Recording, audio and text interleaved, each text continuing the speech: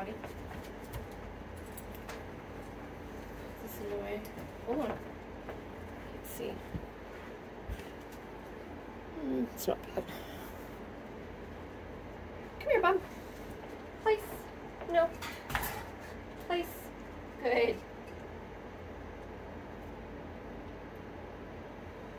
Kennel up. Kennel up. Come on. No. Kennel up. He knows when the camera's on. Good boy. Let's go. Place. Good. Good boy. Kennel up. Kennel up. Let's go. Kennel up. Good. Let's go. Down. Good boy. Good. Place. No. Place. Good. Good boy. Let's go.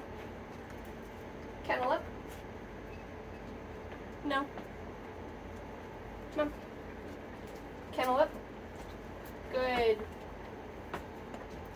So he's been doing this, just dragging his leash and doing pretty good, except for going directly back and forth from crate to place is hard for him, especially if I don't put a break or a let's go in between them.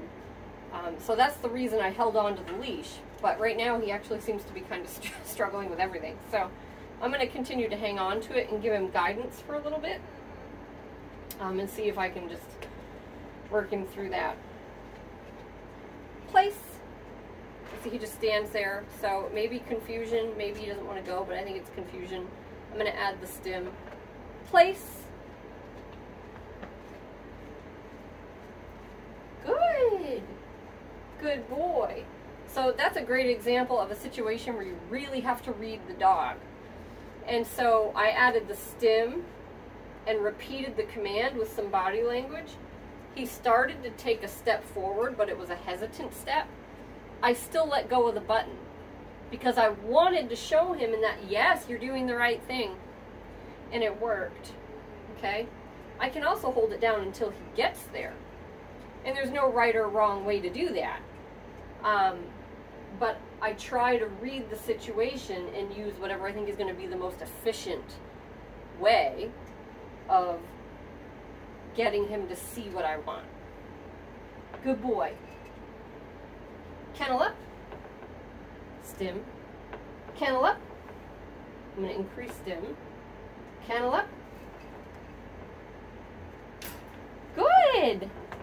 I'm trying really hard not to pull him around with the leash, because at this point in the game, he knows this stuff and he really shouldn't need me to pull the leash. So it's easy to get stuck there, just pulling the dog around with a leash. I'll give him help if he needs it, but I really want to try to leave that as the last resort. Place. Place. Good. So I've increased my stim now too, and that's helping. That really seems to be getting him moving, which is what I care about the most, is that he's trying and putting in effort rather than just sitting there apathetically, not trying anything. So if he's putting in effort, then I'll help him if he needs help. But he's going to try. Hey, get out of here.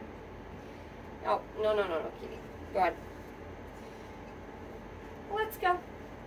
Good boy. Down. Good job. Good job. Kennel up. Good.